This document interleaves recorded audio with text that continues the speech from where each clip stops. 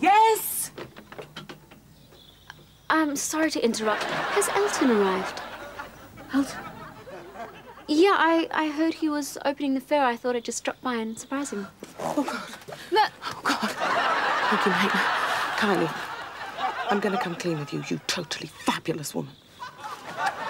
There's been a bit of a hiccup on the Elton front.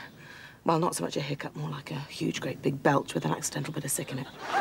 You wouldn't do me the teeniest favour, would you? Like what? May I just say one thing before I reply to that?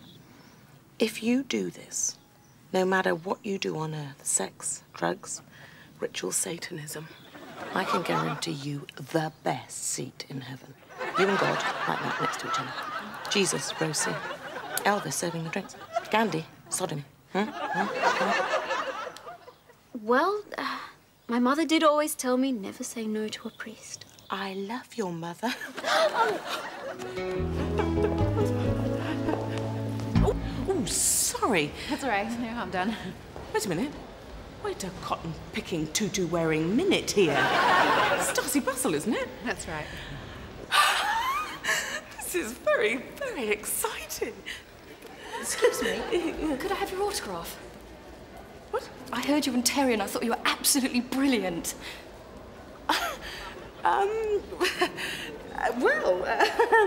Suppose I'll have to get used to this sort of thing. Price of fame, eh? Hold me a sec, Carol. I'm just getting Alison Moyet's autograph. We gathered here together in the sight of the Lord to witness the marriage of this man to this woman. Do you, Boadicea Geraldine Granger? Did he say Boadicea? Take this man, David Francis Matthew Horton, to be your lawful wedded husband.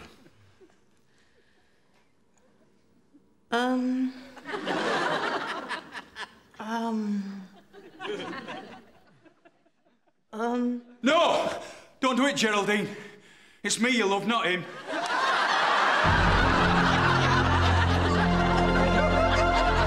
Come on, miss. Are you right? Save me, Sean. Save me, Sean. Save me! No, I can't.